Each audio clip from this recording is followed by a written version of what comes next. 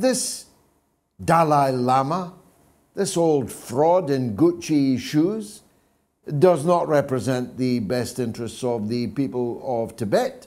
Whatever Richard Gere thinks or thought, I don't see the Tibet issue now as quite the cause célèbre that many in Hollywood earlier thought that it was. So Tibet is not being colonized. Tibet is being revolutionized by the Chinese government formed in 1949, when for centuries before that, Tibet was merely a feudal backwater. Now, I always say, and I'm about to say to you, William, before I give you back the floor, you dissed Russia and China, and that's fine.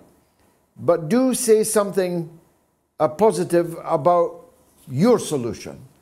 If we are not supporting China, if we are not supporting Russia, what should we support? Over to you. Last word to you, William.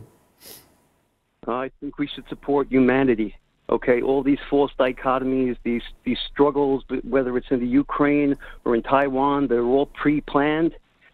We can't fall victim to any type of propaganda, because that path lies death. I agree. Okay, we have to. I agree with that. But what does supporting humanity mean concretely?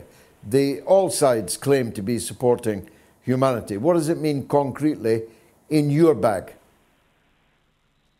Completely? I mean, freedom, concretely, do it. Okay. Yeah, go on. Sorry to interrupt. Oh, you're asking for a plan of action. No, George, we have to do what you're doing on your show. We have to keep on talking to each other, okay? And yeah, we can't allow ourselves to be...